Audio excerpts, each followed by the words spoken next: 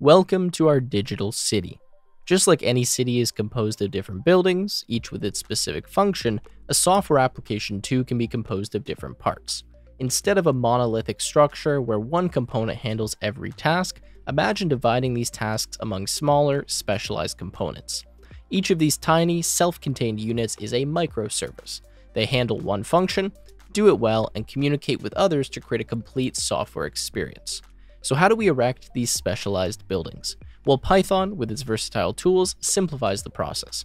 Consider a building whose sole purpose is to greet newcomers. Using the Flask framework in Python, it might look something like this. Voila, our greeter microservice stands tall and ready. Maybe we have another service that handles processing someone's documents. And maybe one more for arranging leases and house rentals. You can see that with microservices, we create small, simple, and easy to understand components that work together to build an entire system. This provides many different advantages. Now, after we've made some microservices, we typically use a server to deploy them. Now, that's where the sponsor of this video, Akamai, comes in. Akamai's cloud, formerly called Linode Cloud Computing, provides all of the cloud resources you need, including high-performance virtual private servers. Personally, myself and my team use Akamai for everything from load balancers, Kubernetes clusters, databases, and storage volumes. The best part is because I've been working with Akamai, formerly Linode, for over 3 years, all of you can claim a free $100 credit by clicking the link in the description and signing up for a new account. Now, as our city gains popularity, it's as if flights from all over want to land here. An airport efficiently directs planes to specific runways, ensuring smooth operation, and in our software context, a load balancer acts just like this airport, ensuring users' requests are efficiently directed to the right microservice, ensuring everyone gets timely service without overburdening a single component. Now, we use a load balancer to direct traffic to different services based on usage, latency, and a variety of other factors. As we scale our system, we create multiple instances of each microservice, and a load balancer sits in front of them and manages the traffic across these instances. But airports have challenges too. What if a runway undergoes repairs or a specific flight needs a specific gate? Similarly, load balancers, while efficient, can face hiccups when services change or require specific handling. To handle the dynamic nature of our digital city, we resort to containers. Now, in the software realm, think of containers as specialized garages for our microservices. Each garage or container ensures that the service it houses is uniform, standardized, and possesses all of the tools and configurations it needs to function optimally. This isolation ensures our microservices run consistently, regardless of where they're deployed. But how do we craft these containers? How do we ensure that each containerized service is built, deployed, and ran in a harmonized manner? Now, that's where Docker comes in. Docker is like the master architect and builder for these garages. It provides the blueprint, known as a Docker file, to describe what goes into each container. With Docker, we create an image, which is a template of our microservice, complete with its dependencies, libraries, and configurations.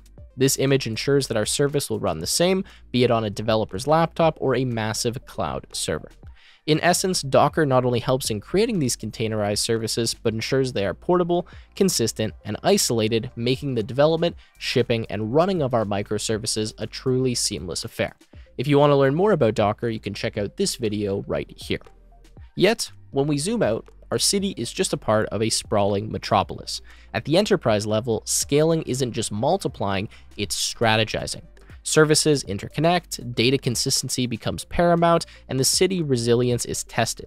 The true challenge lies in growing, not just in size, but in the efficiency and reliability of the different services that we have. Scaling our city involves making choices. Just as a city can grow upwards with taller skyscrapers or sprawl outwards covering more land, our digital metropolis can scale vertically or horizontally.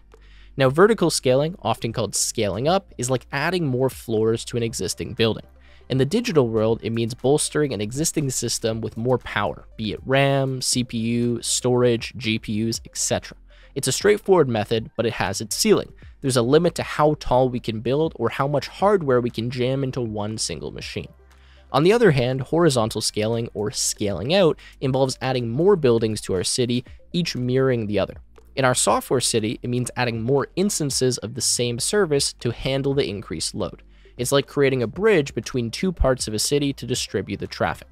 With horizontal scaling, our city can expand almost indefinitely.